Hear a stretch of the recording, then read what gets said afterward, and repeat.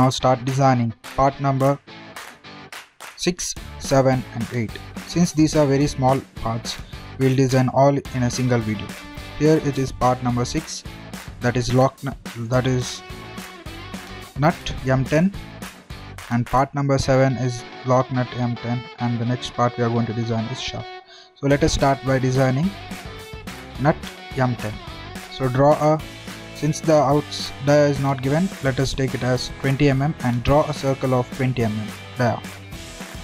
So let us produce a hexagon structure. So take a line of 10 mm, again line of 10 mm, and draw a hexagon by doing like this, by taking a line of 10 mm. Once we are done with the hexagon, just delete the circle which we have produced previously. Now click on return, select the profile and just protrusion, give a protrusion of 8 mm.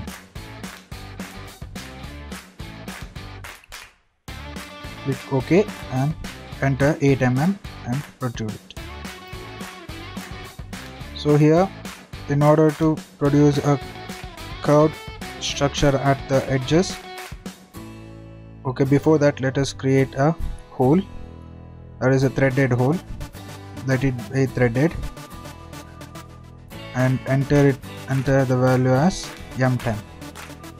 You search for M10 and then click on that, and then once we are done, let it be to hole extent, then click OK and then place it at the center, and now we have a threaded hole.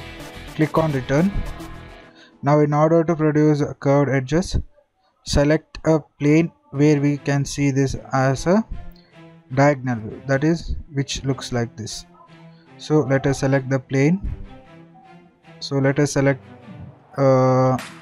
this plane here and click on sketch and then select this plane, and now draw a profile which we need to cut out. Let us draw a profile.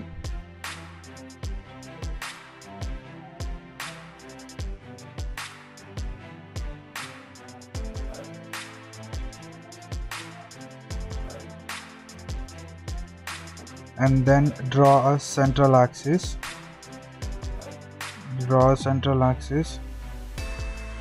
And then click on revolve protrusion.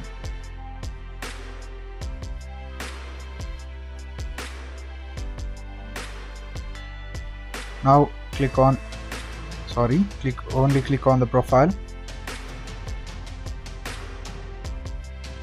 Click on the profile and then click on right mark, and now select the axis of rotation. Now enter the value as 360 degree.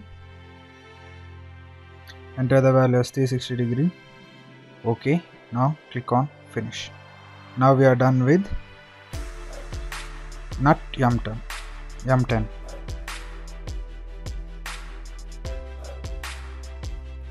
So the material for nut M10 is Fe410W. Go to table, material table, Fe410W, then apply it to model.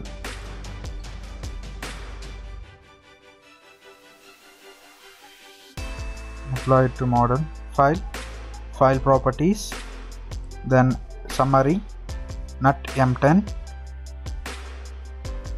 then go to project, document number 6, project name, nut M10, click on OK. Now let us click on save as and save the part as part number 6. Now in order to make lock nut, that is the part number 7, we instead of starting from beginning, let us just modify this. So like previous, go to sketch and edit profile, and then also edit the cut sketch. So just follow like as we did in the previous model.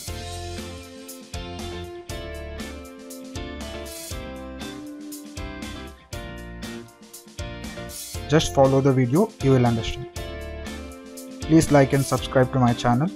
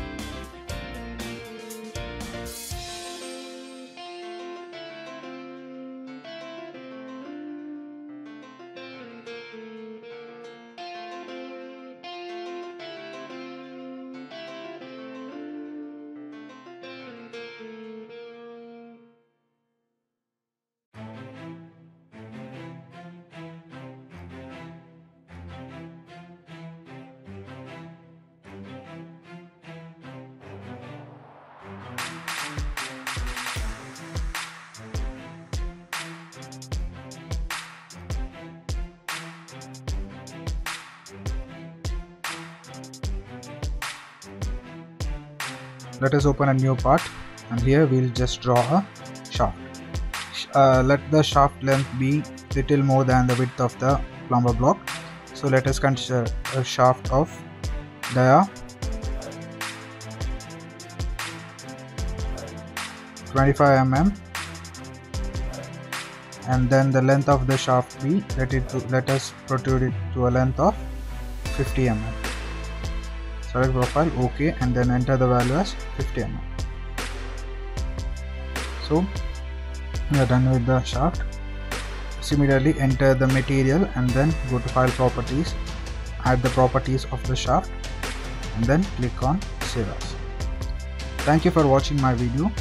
In the next video, we'll start assembly of the plumber block parts.